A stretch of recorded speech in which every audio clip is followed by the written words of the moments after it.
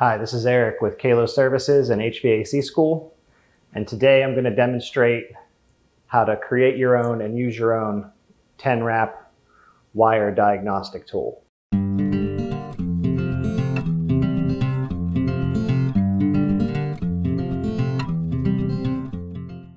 Now, you may be wondering, what is this tool and what is it for? It is simply a length of wire that we've wrapped around to make 10 individual strands at any point that I can put an amp clamp on this ring of wire. So anywhere I count it on here, except for obviously the bottom where they overlap, is going to be 10 pieces of wire. I can put my clamp meter on anywhere around this circle the way I've oriented this one and get the proper reading. So what this is useful for is if we turn on this meter, if you look at the amp display, it only displays in 1/10 of an amp increments, but there's 0.0 on this meter.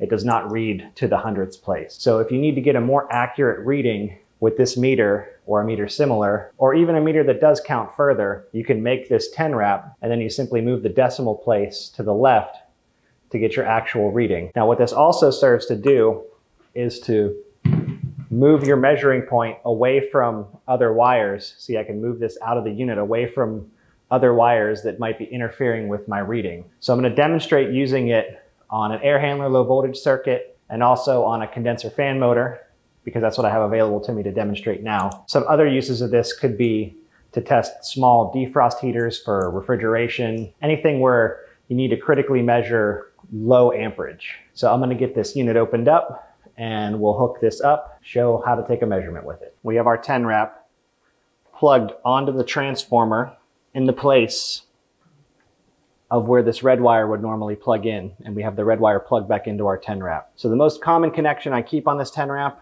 is a female spade connector and a male spade connector, because that's the most common things I would use it for. And you can see on the meter here, we're drawing, it says 0.43 amps, even though the unit is idle. Now we would move that decimal point one place to the left, and that would equal 0.43 amps right now. So if I went over here to where we're actually drawing, and if you look at what the meter would normally say, it's saying from 0.3 to 0.4, but on our 10 wrap, we get a true reading of closer to what it actually is. So you could use that in your low voltage control circuit for diagnostics, pretty much anywhere, as I mentioned, that you'd need the resolution that your meter doesn't regularly provide. All right, so let's take a close look at what this thing is. I know the first shot probably wasn't the best example. This is just one strand of wire, one piece of wire, I should say. In this case, I used number 14 wire, and it's simply 10 loops anywhere I'm going to put the meter. So 1, 2, 3,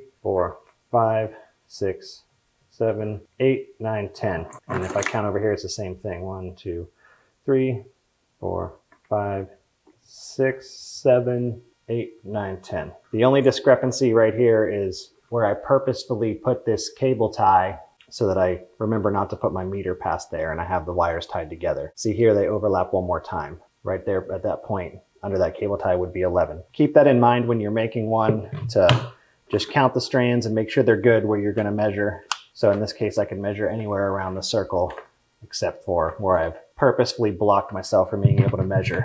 And I make it long. I leave the ends, this configuration, the male and female spade, because that's the most common. But if you leave it long, you can snip it a couple times if you have to in order to get the ends you need. But pretty much that's the only ends I'm using. You could also make adapters that plug into this if you don't want to keep cutting it. But that's pretty much that. All right, so now we have our wire wrap hooked up to a condenser fan motor. Now this is a EC motor, maybe not the best example, but you see we get 1.1 amps there. And in the unit, we might even get a little different because we're near other stuff. We're getting, depending on where we move it, actually this one's staying pretty stable. When we go to our 10 wrap here, you see we get a reading of more like 1.18, 1.19, because we're moving that decimal point one place to the left. You gain a bit of resolution by doing this. It's not always necessary for what you're doing, maybe not even for what I'm demonstrating it on, but I have to demonstrate it on something. Tool to have in the toolbox, winning if you need it. Thanks for watching our video. If you enjoyed it and got something out of it, if you wouldn't mind hitting the thumbs up button to like the video, subscribe to the channel, and click the notifications bell to be notified when new videos come out. HVAC School is far more than a YouTube channel. You can find out more by going to hvacrschool.com, which is our website and hub for all of our content, including tech tips, videos, podcasts, and so much more.